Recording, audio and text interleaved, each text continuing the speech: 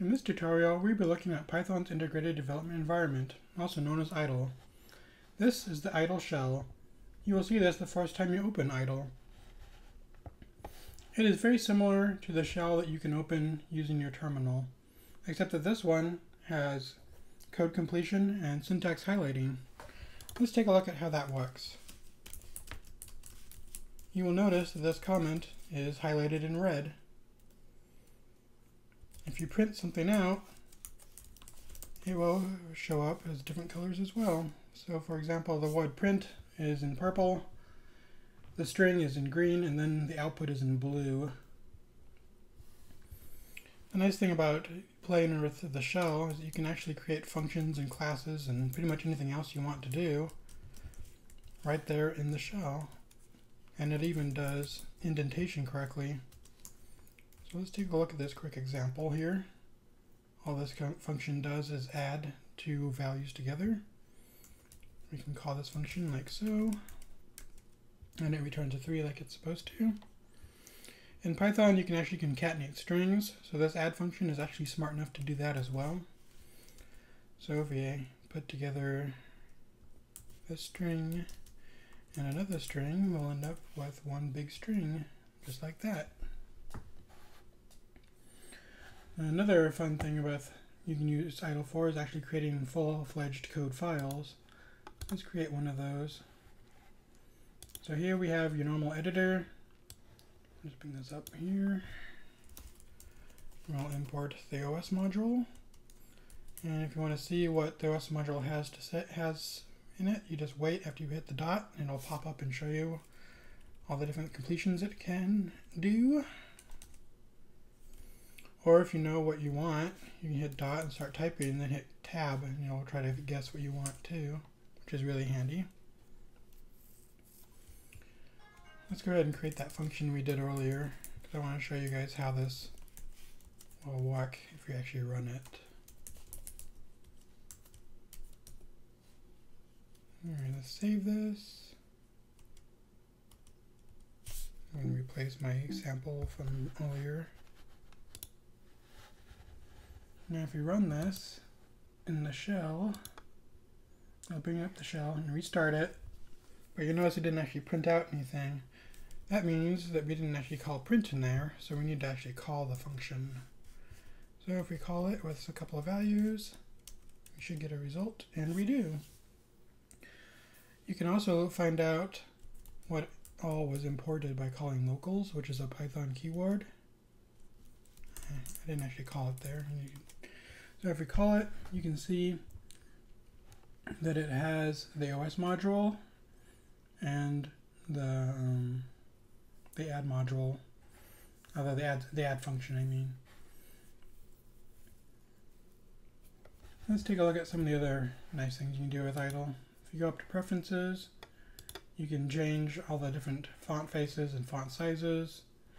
You can change the way that the code highlighting works. They have lots of different color things that you can change. These other two I don't really use all that often. I do like to change the startup to open in the edit window. So if you're going to use idle for your integrated development environment for a while, I recommend going ahead and doing that because you usually want to edit rather than opening the shell immediately. Otherwise, I just usually leave it alone.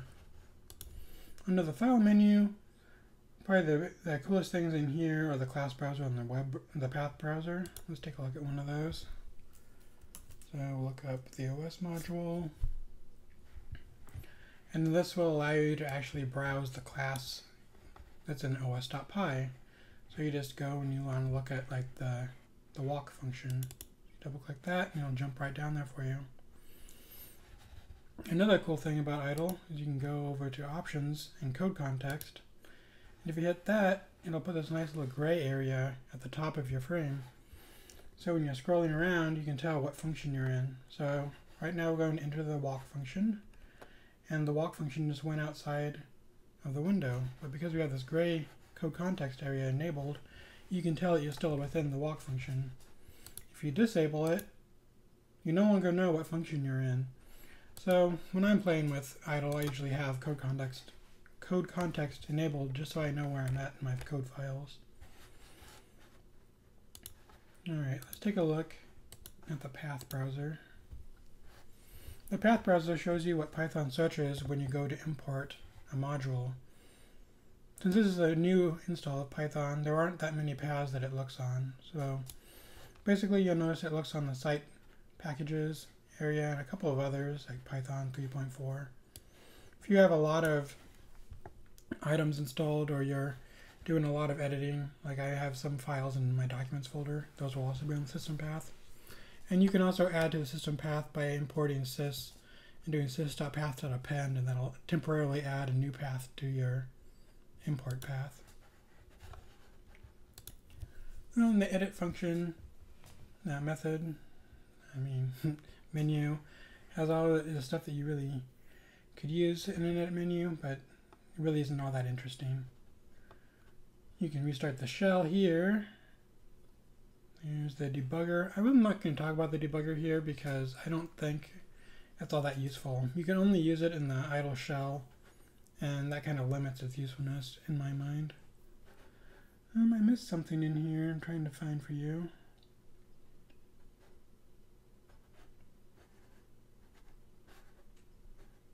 Oh, I'm sorry.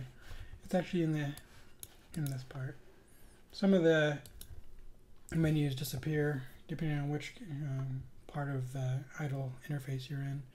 So if you're in an actual editor window, you'll have the format menu, and that'll allow you to indent blocks of code or unindent it.